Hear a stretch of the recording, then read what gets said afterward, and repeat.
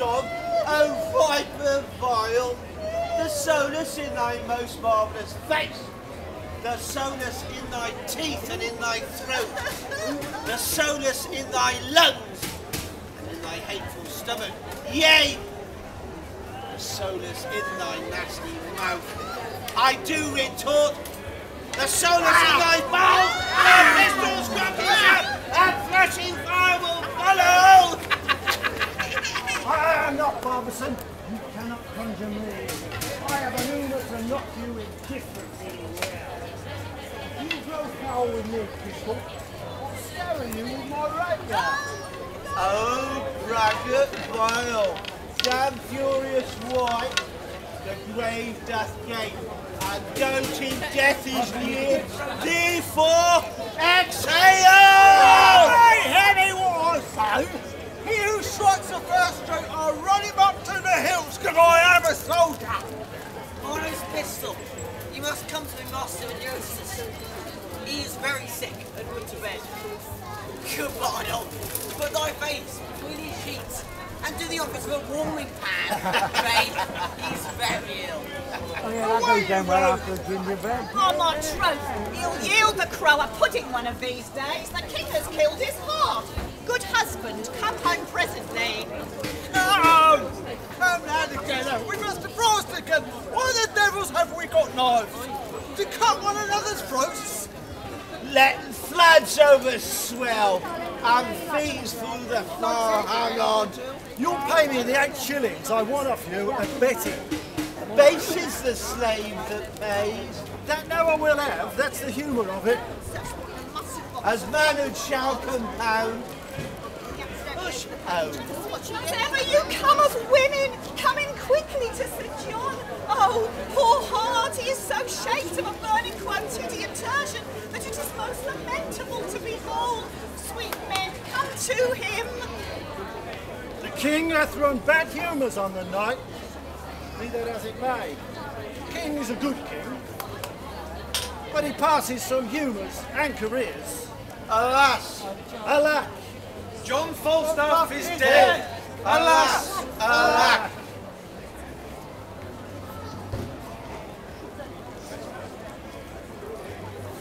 Nay, sure, he's not in hell. He's in Arthur's bosom. If ever man went to Arthur's bosom, he paid a full drink when he went away as it was any Christian child. He parted between 12 and 1, even at the turning of the tide. For after I saw him play with flowers, smile at his fingers' ends and fumble with the sheets, I knew there was but one way. For his nose was as sharp as a pen, and he babbled of green fields. How now, Sir John, quoth I, what man, be of good cheer. So it cried out, God, God, God. Now I, to comfort him, told him he should not think of God.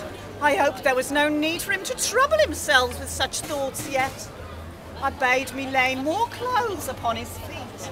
I put my hand into the bed and felt them, and they were as cold as any stone. So then I felt to his knees, and they were as cold as any stone. And upwards, and upwards, and all was as cold as any stone.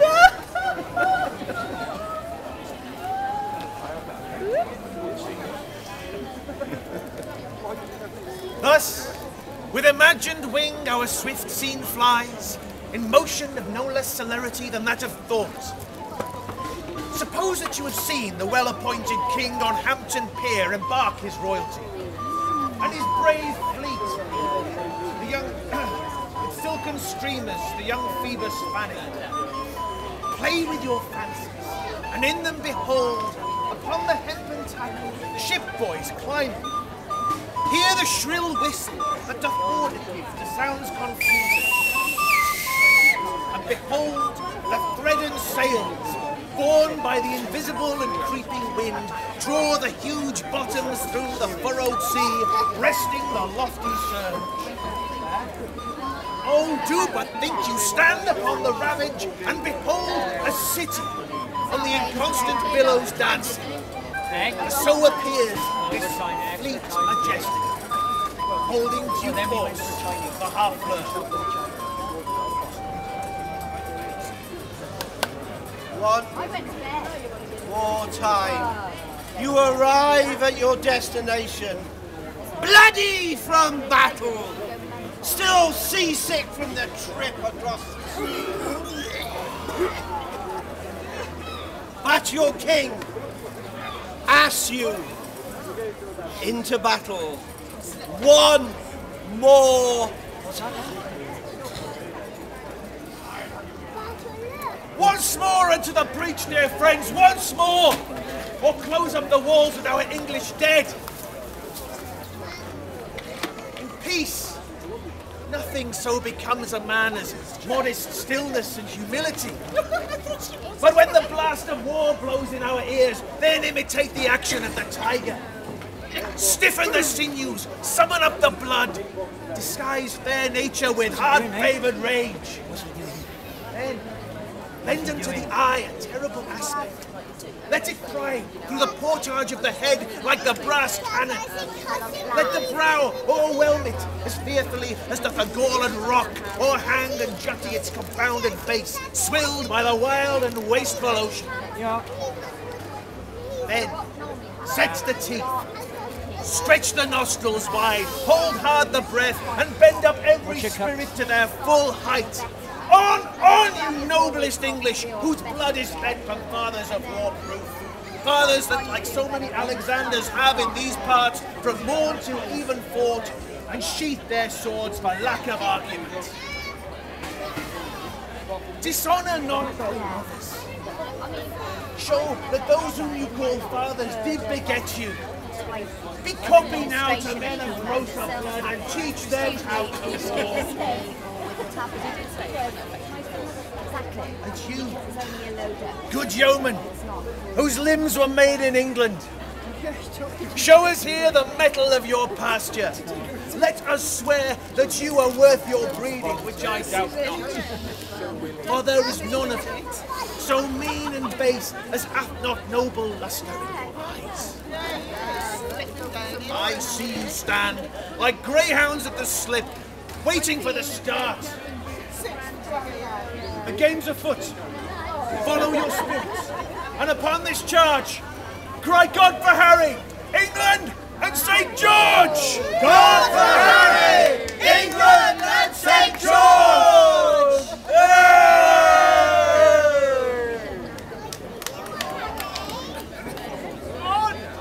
On to the breach!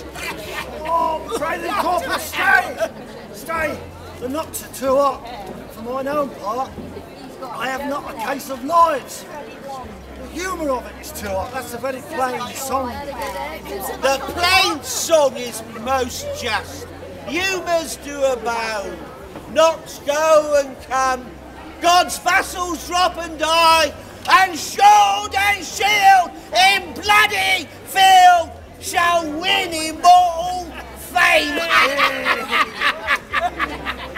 Was I were in an alehouse in London, I would give all my fame for a pot of ale and safety. And I, if wishes would prevail with me, my purpose should not fail with me, but neither would I.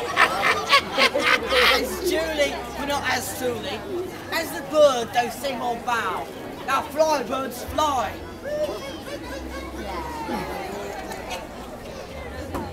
As young as I am, I've observed these three swashers. I am boy to them all three, but all they three, though they would serve me, could not be man to me, for indeed we such antics do not amount to a man. But Barnum, he is white-livered and red-faced. By the means throw off and faces it out. And fights not. For Bristol, he hath a killing tongue and a quiet sword. By the means whereof he breaks words and keeps all weapons. For Nim, he hath heard that men of few words are the best kind of men, and therefore he scorns to say his prayers, lest they should be thought a coward.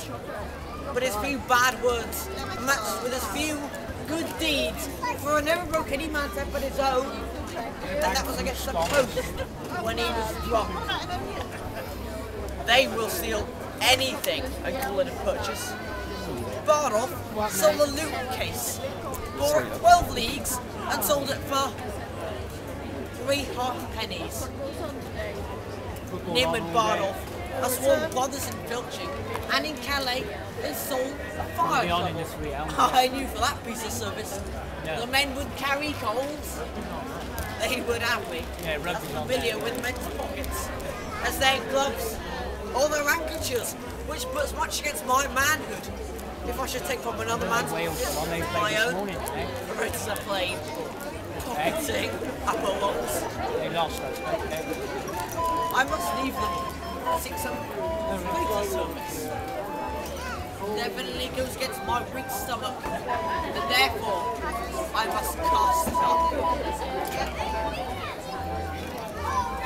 Why, we had a movie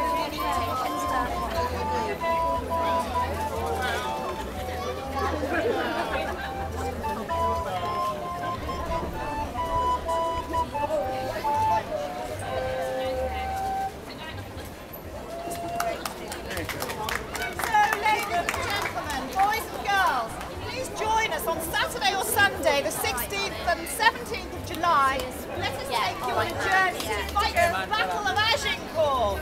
Leaflets are available at our stall for all the details. Thank you for watching.